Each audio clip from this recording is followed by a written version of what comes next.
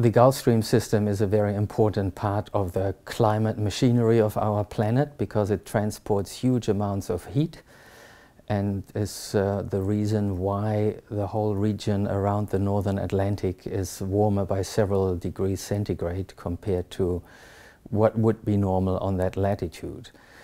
And there has been a concern since the 1980s, based on results from paleoclimate studies, that this system might be unstable and that due to the global warming we are actually slowing down the Gulf Stream system.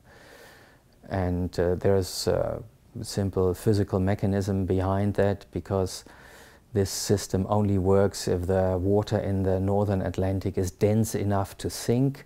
That sinking, this formation of new deep water, drives the whole system.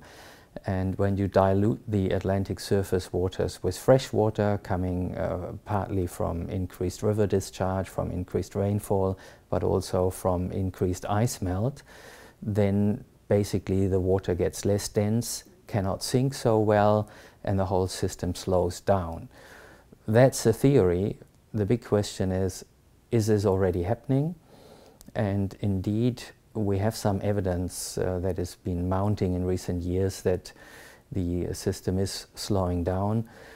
You can see that, for example, from the fact that there is a big cold blob that has developed in the northern Atlantic between Newfoundland, Greenland and Ireland roughly. It's a pretty big area which has cooled in the last 100 years. And in 2015 that region even reached the record low temperatures. It's been coldest since the record keeping began in the year 1880. And we attribute that to the Gulf Stream system slowing down, because it normally transports heat just into that area where it's released to the atmosphere. And so when the system slows down, less heat gets into that area and it cools. And we observe this cooling.